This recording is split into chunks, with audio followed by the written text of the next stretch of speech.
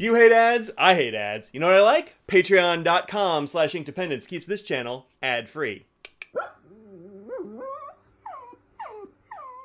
Hello folks, welcome to Inkdependence. I'm Mike, and this is the Rickshaw and Retro 51 Seigaiha. Seigaiha is Japanese for blue sea and waves, and it refers to this pattern right here that you see with the overlapping and repeated arcs, suggesting waves. This is a beautiful pattern, and this is maybe the best I have seen this pattern done.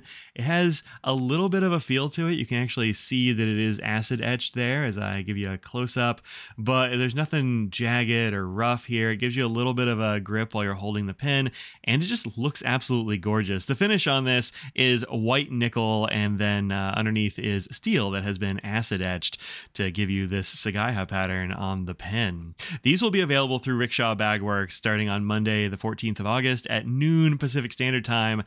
And I can't imagine they're going to last terribly long. There are only 500 of these, and 150 of those are a set of pen and mechanical pencil, which will be numbered together, so that's going to be really nice. They also have, on the pen anyway, a really beautiful finial up here with just like the center of that Seigaiha pattern up in there.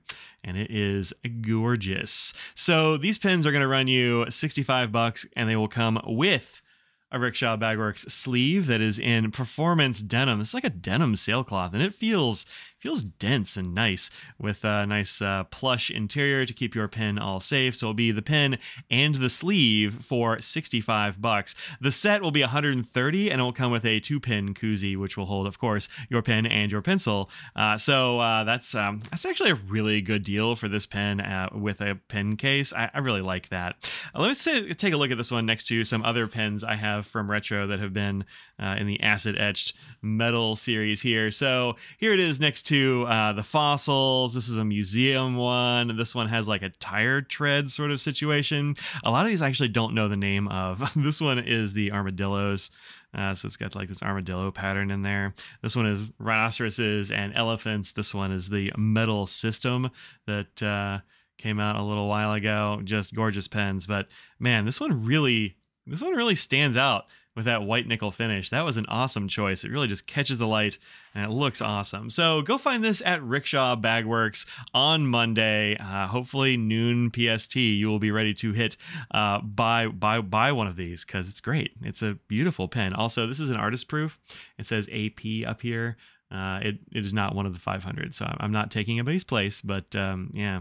So thank you very much, Mark, for giving me this pen to show to people, because I kind of can't stop showing it off. It's gorgeous. Look at that pattern. It's kind of mesmerizing when you turn it. These, of course, take the rollerball refill right here, and you can unscrew the nose cone here to replace that rollerball refill if you have another one that you like better, or if you like a ballpoint. I'm a ballpoint guy. I'll probably go ahead and throw a ballpoint in here because it will take some Parker-style ballpoint refills as well. So yeah, this is a pen that I think is going to be staying in my pocket for quite a while in its matching pen sleeve in performance denim. Whew. Look at that. That Seigaiha pattern looks so good on this denim. I really love it. All right, so this is just a banger of a combo, and I suggest you go grab one if you get the chance. So until next time, peace out.